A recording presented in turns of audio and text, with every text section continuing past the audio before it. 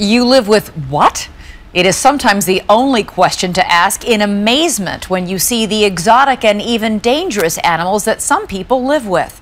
Another question might be, why?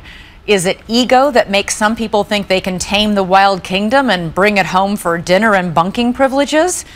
Here's Jay Shadler. Come on. Tigers in the kitchen, bison in the family room, monkeys at the dinner table. There you go. Bears in the pantry. And this guy has seen it all. You don't have to go to Africa to see a lion. You don't have to go to India to see a tiger. You don't have to go to Australia to see a taipan, a deadly snake. You just stay any city USA. They're here right now. Tim Harrison is a policeman, fireman, and paramedic all rolled into one. His home ground is here in central Ohio, but he's rescued exotic animals all over America. I got called to a residence because a large boa constrictor had escaped.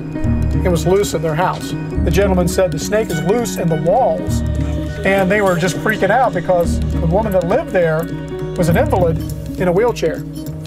And that snake was in her walls 28 days.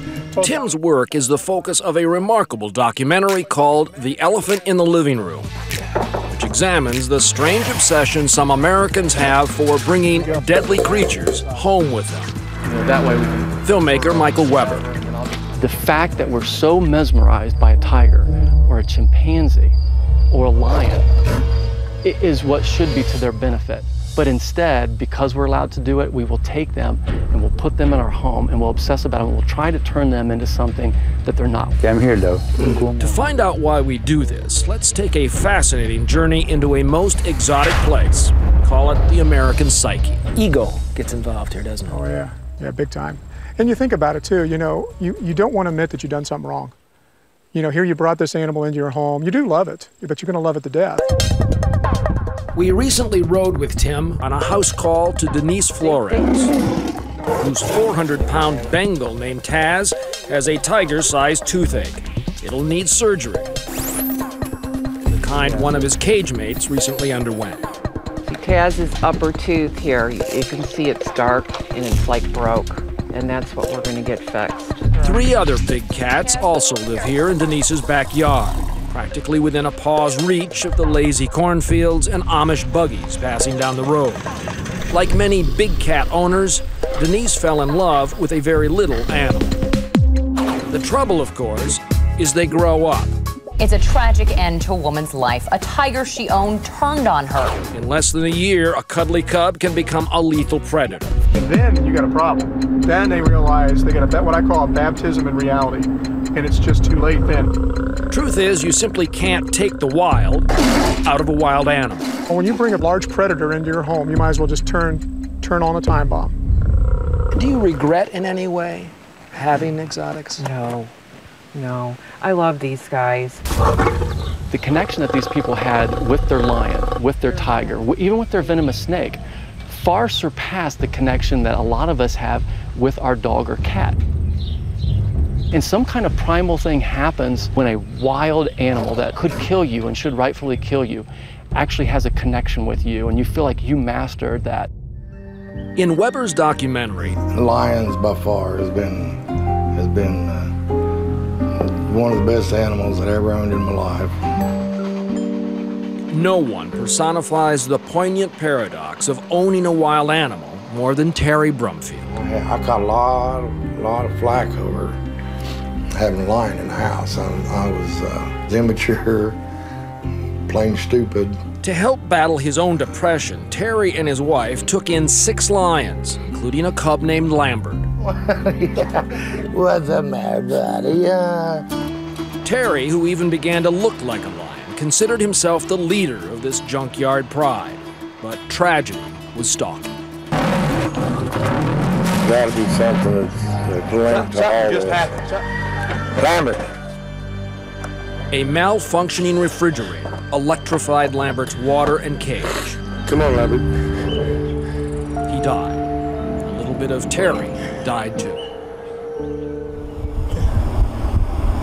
Back on the road with Tim, we learned that somebody's Black Panther is now roaming the woods near Akron. Somebody turned it loose.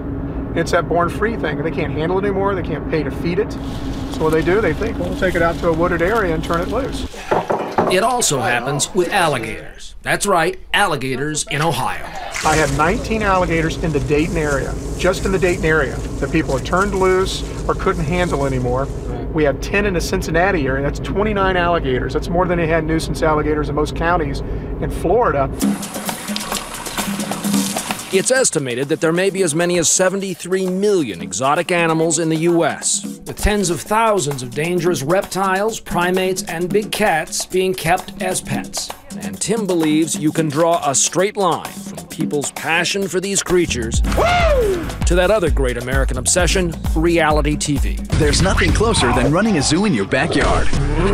Before reality TV started, when people started bringing animals, on TV into their homes and showing you how to live with them, I got maybe 4 or 5 calls a year. Well, the tail's going to be the hardest part. For a python loose or a bear, maybe a tiger. All of a sudden, it blew up to over 100 because you'll see whatever's on TV that month that's popular will be for sale in those animal finders guides the very next month. Who are really the guys with the black hats in this story? The breeders and the dealers are the ones with the black hats. Take it from a police officer, it's just like dealing with drugs. Yeah, we got license from all over the United States. We got Florida, Maryland, New Jersey, New York. At an exotic animal fair in Pennsylvania, Tim and his filmmaker go undercover. Here we got some venomous snakes over here. We got rattlesnakes.